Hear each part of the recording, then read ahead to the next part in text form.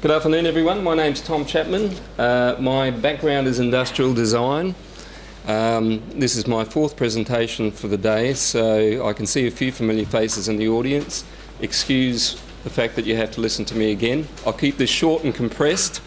There is a tour that's going by my lab where I can get into more detail about this technology.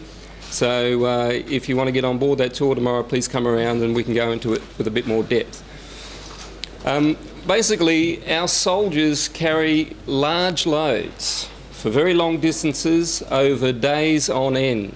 Those loads can be in excess of 2/3 of their body weight. I don't know if you've carried a heavy backpack, but if you're carrying nearly 2/3 of your own body weight on your back, it is quite an effort.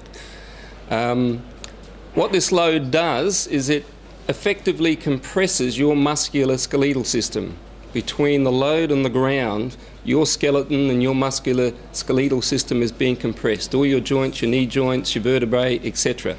This causes fatigue, mental and physical, causes pain, and it can cause injury to the soldiers. We want to get our soldiers into battle in the best shape they possibly can. We want them mentally alert, physically able to do what they need to do when they enter into battle, and the burden of load carriage has been one that's been around for a very long time.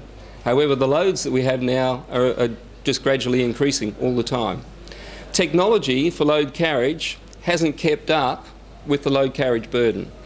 So the packs that are being used now are basically evolved designs from the 1960s. They've got better backpack frames, a little bit more of the weight is transferred to the hips, but essentially at least your lower limbs are being compressed by this very large load.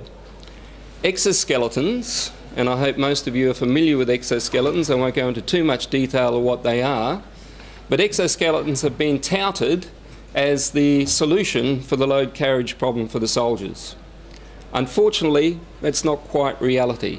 When they tested the best exoskeletons back in about 2009, what they found is that the energy to use and wear these exoskeletons increased the metabolic cost to the user by up to 60%.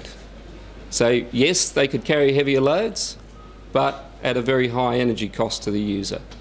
They're very complex, they're very expensive, they weigh in excess of 25 kilos when you take into consideration there's a computer, there's a battery system, there's wiring, there's clutches in the knees, there's sensors in the feet, there's motor power in the hips, very sophisticated equipment.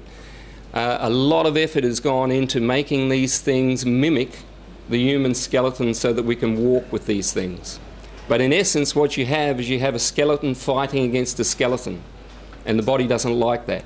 It becomes an effort. We took a different approach. We didn't throw the exoskeletons out with the bathwater. We looked at it in a whole different philosophy. The philosophy that we had was not to turn the soldier into a super soldier.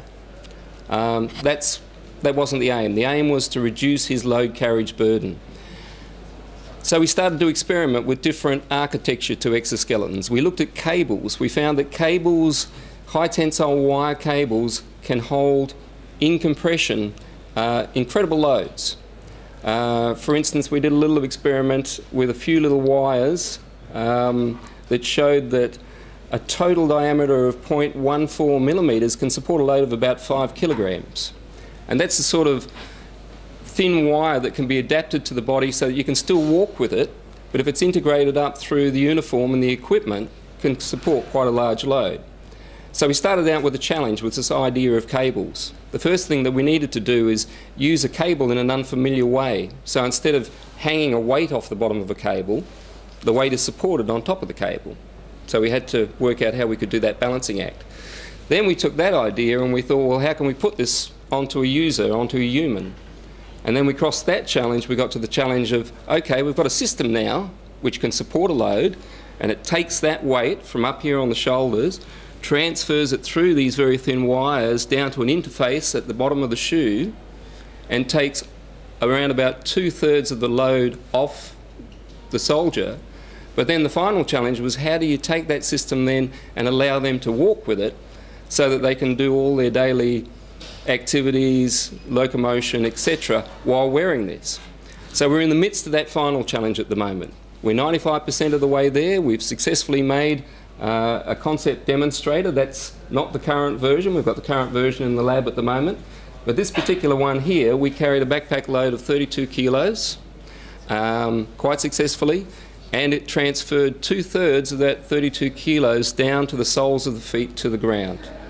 There are some weird things that go on biomechanically. It has a little bit of effect on your walking.